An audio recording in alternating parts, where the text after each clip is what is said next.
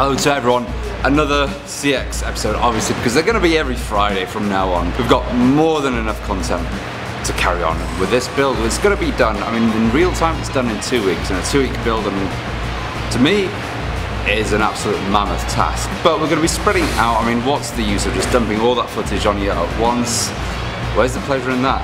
So we've got the oh, we're not even doing this CB750. So we've got the CX500 frame back from Powder Coaters. It is here, back. It was such a rush getting out there. I mean, I didn't even record footage of the actual final fabricated frame at the end of that episode because simply we just had to, you know, it was either going to go to the Powder Coaters today or it was going to be delayed by an extra week, and we really didn't want that, seeing as I'm only here for 2 weeks.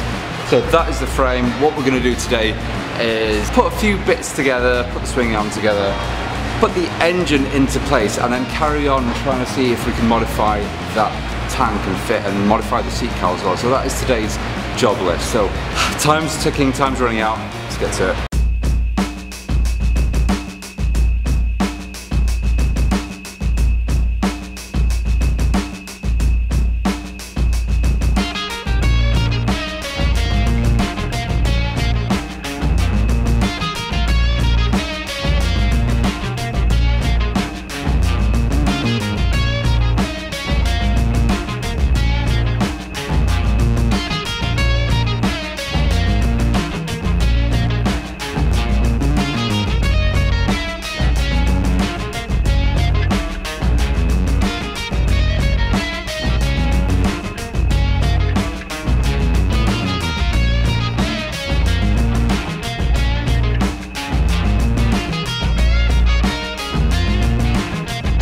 So looking at what shocks we could take off the shelf here at Diamond City Cycles, we've just got some amazing Olands, which are well known, or some equally known Hagon shocks. Both are a really good choice, but seeing as this is a budget build, we are going to go with some TECs, which are superb for the price. They're fully adjustable and they're not going to break the bank, and it's something that everyone could afford to buy.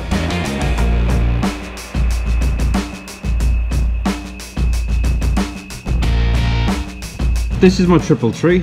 It's all painted and everything like that, but what I did originally want was to use this one. So this is off a Honda CB350 and it's nearly the perfect fit. It's 33mm for the forks, where this little shaft is here. It doesn't quite line up to that, so that's a real bummer that I can't use that, because I could have drilled and then put some rental clamps and all sorts on, but never mind.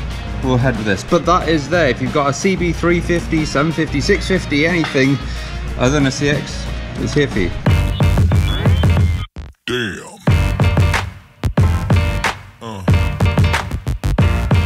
Yeah.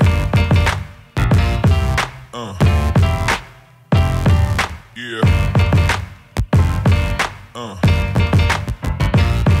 Yeah.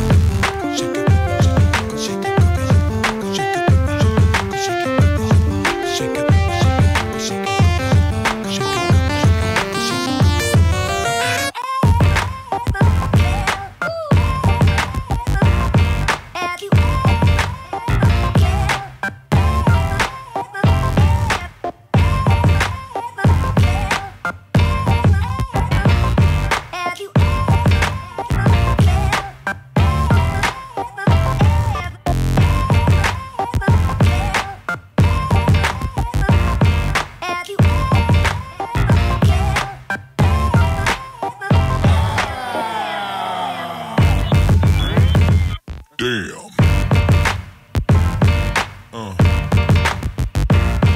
Yeah. Yeah. Yeah.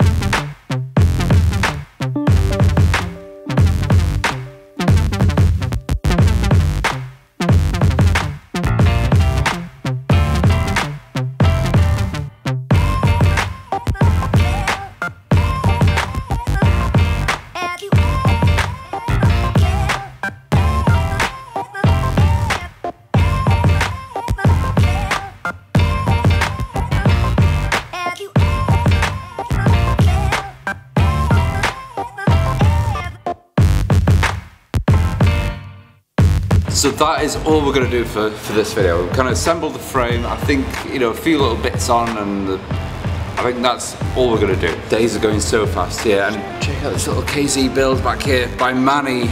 Manny! Look at him and I are the only people that can understand that. That's a brilliant little build. So he's spent so long, he's even spent the weekend, so we came in at the weekend and sorted that out, and he finished the lines on this tank and everything. It looks absolutely great. Don't forget, head over to Diamond City Cycles' website, see if there's any parts that you like there. Also, follow them on Instagram, follow them on YouTube, and more importantly, head to the Diamond City Cycles link below and donate £5, and you might even win the CX500. So, subscribe to this channel if you like the content. There'll be more CV, CX videos, Ducati monsters, everything that you can think of. And also visit clubboldindustries.com if you want to see if there's any merchandise that you like. But more importantly, head to the link below and donate your $5 now. So next week's video will be more CX build, there'll be more Ducati and all sorts, anything that I decide to put up, so I'll be there next week. So until then, right, stay safe, and I will see you next week.